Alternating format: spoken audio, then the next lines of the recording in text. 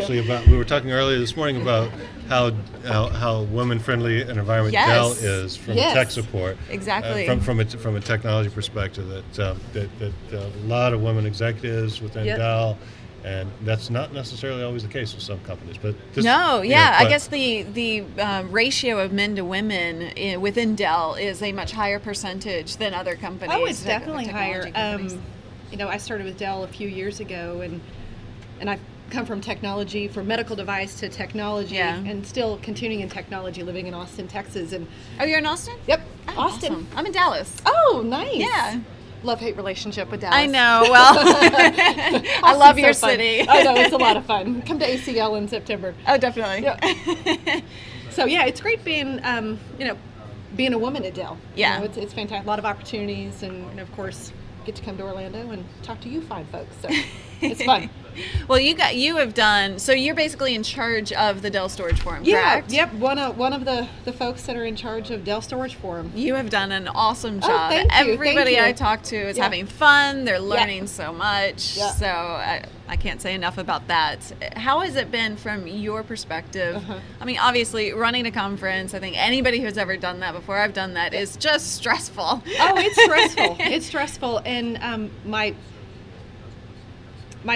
point is always on the customer and the partner. So luckily I don't see a lot of the mayhem in the background, and that's a good thing. And so we've grown up a lot. We started with the EqualLogic User Conference a couple of times last year, and with Compel, and brought a lot of their expertise into putting together a user forum like this. And it's been real exciting. A lot of work since we've launched this in February.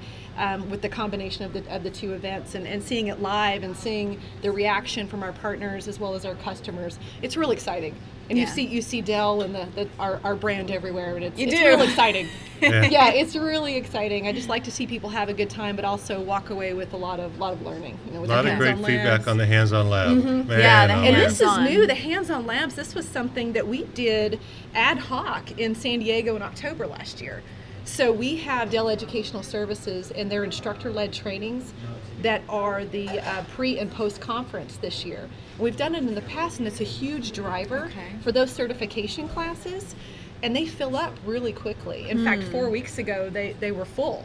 And so we've had a lot of our customers come like, I really need to get in the class, And so one of our engineers said, we can really develop this lab. Why don't we just do a lab, and can you customers, the 25 folks that were on the waiting list in October, they put this lab together.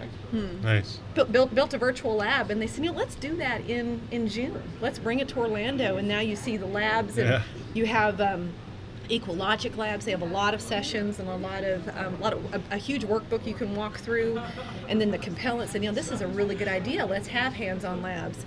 And then we really expanded that across all the platforms that we have in the labs. And of course, our new EqualLogic launch that we launched this morning with Darren, their labs are here as well, so you can really get your hands dirty on a lot of our equipment, a lot of our solutions. So it's a really exciting point this year. It's new. So you'll be continuing it, obviously, for people coming next year. Yes, and the engineer who decided to do this is very proud of himself. So so it's real exciting. Okay. Yeah, it's an exciting aspect to this year. Well, the vibe so far, has been very relaxed and community-oriented, community-driven. Very fluid, I would say. Yes.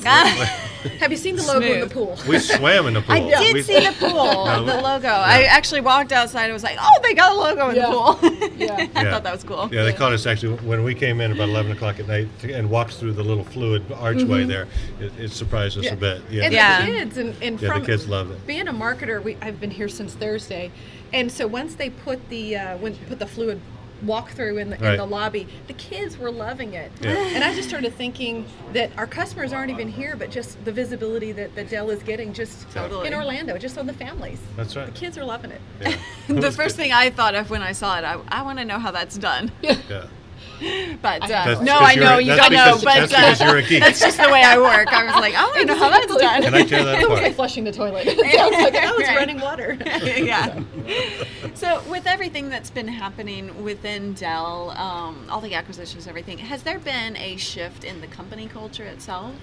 Have you noticed? Not really. I think that with the acquisitions, and Dell has always had an entrepreneurial spirit, and so when you think of EqualLogic, and you think of, I was just at the cusp of the EqualLogic acquisition, and been very integrated in the Capellan acquisition, and they bring so much value into our culture, and I respect that. Yeah. I respect of what they bring, because sometimes in a larger organization you get a little overwhelmed, and it's very fast paced, and so they just bring a fresh air, and I think we adapt that really well, and it's refreshing.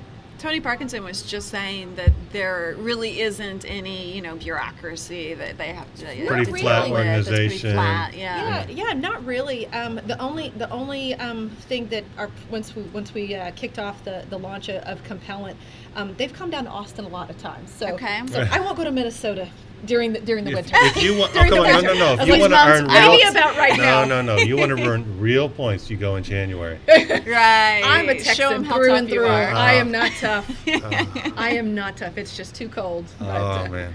But their first trip here, I think it was 17 degrees in Austin. They're like, I thought you said it was warm here. Oh, no. But I'll be up there in the summer. Okay. So I enjoy their beautiful lakes, and so I think in a couple of weeks I'll be up in Minnesota with them. So, but it's fun. I look forward to it. Yeah. And that's what I always hear is the culture of entrepreneurship. I always I hear about that within from Dell employees and outside of it. But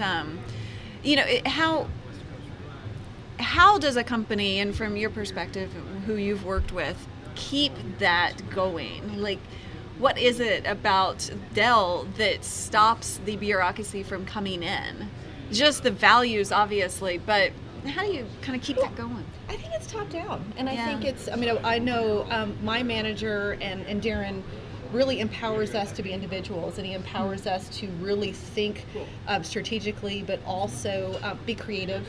And it really is, I love coming to work every day because I can see my friends and my family, and I think that you see that now here at the forum is that, my friends in Nashua that are my coworkers, my friends in Minnesota, this is a place that we can come together.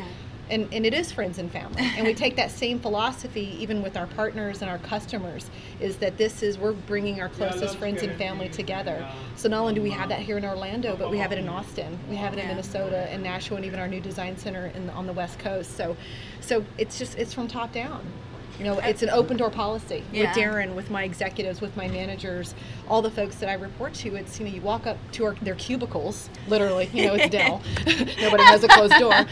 So you walk up to them, and it's we just really, we hug it out. Not to sound too warm and fuzzy. But we're keeping this warm and fuzzy emotional theme throughout today, aren't we? We have social responsibility themes going. We were talking to Phil and with Darren about social responsibility and contributions and things like that, places where we're trying to make a difference. I've even heard that Michael himself, will. Well, he has his own charity as well. Right. He has his own charity. Yeah. And then he's very close with employees, or he's very open, and even on my side of things, he participates in social media. Yep.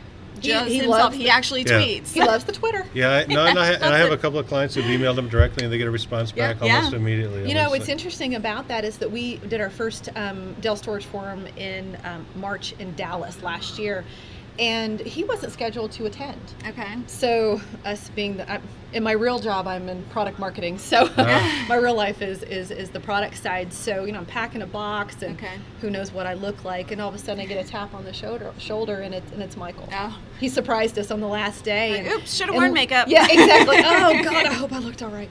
But he surprised, and how it happened was that through the social media aspect, he saw a lot of our customers. Oh, this is the best conference ever. This is a real user forum, and so he was on the Twitter, and he was coming to Dallas. Apparently, he has some high friends in Dallas, so he just showed up to see what was going on.